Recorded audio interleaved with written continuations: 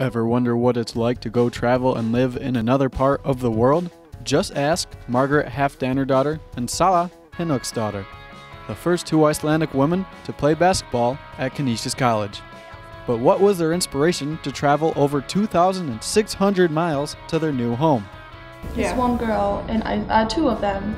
One was from my hometown. They did the same thing, and they're like. She went to TCU, yeah, and then she went pro. One of them.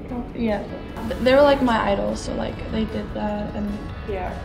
Yeah, they kind of like pioneered, because after that you're like, okay, we can actually do that. Like, yeah. I never like thought about it until I think I was 15 when I went to my first like youth national trip, and then I was like, wow, I'm actually better than some of these girls, like from different countries. So I'm like, okay, and then I just realized that it might be a possibility for me to actually do that, and then like next year when I went again and then went again, I was like, okay, yeah, I really want to do that.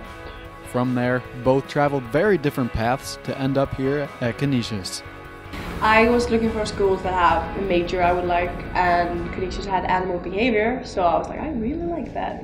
So I just emailed the coaches and kept bugging them, like email them again and again and again, showing like new footage of me and new statistics, and they answered back. And they weren't gonna offer me a scholarship at first because they didn't have any available, but I was like, I'm still gonna go. I'm just gonna walk on, and after the first year, you're gonna have to give me a scholarship. Like, I'm gonna show you I'm that good. I would say they found me because Margret, like she said, she sent them videos of her playing in Iceland, and I played against her there.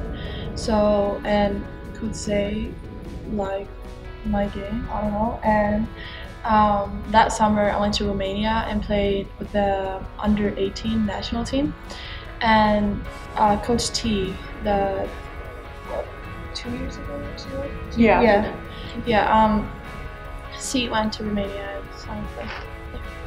While they have left a lot behind, both have already gained unforgettable memories.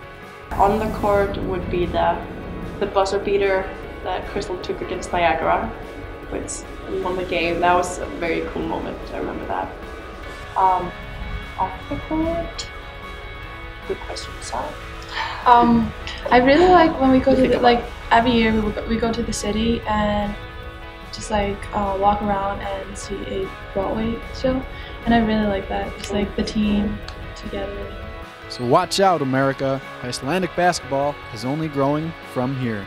Oh yeah, I just liked how now it's 4 of us in the Lovisa and Marist, and then Dagny and Niagara. And I feel like we just like like a community now. Yeah, like, spreading like bringing people over.